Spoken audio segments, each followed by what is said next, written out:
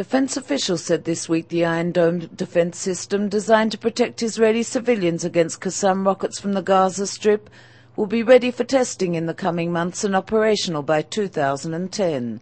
The system is meant to provide Sderot and Ashkelon residents with a 95% level of protection against rockets and mortar shells.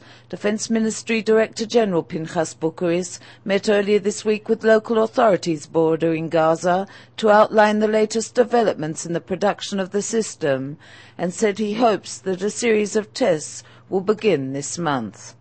Earlier this year, officials raised doubts over the effectiveness of the system, saying it would not be capable of offering Sderot residents protection, as it is found to be effective against rockets fired from more than 4 kilometers away.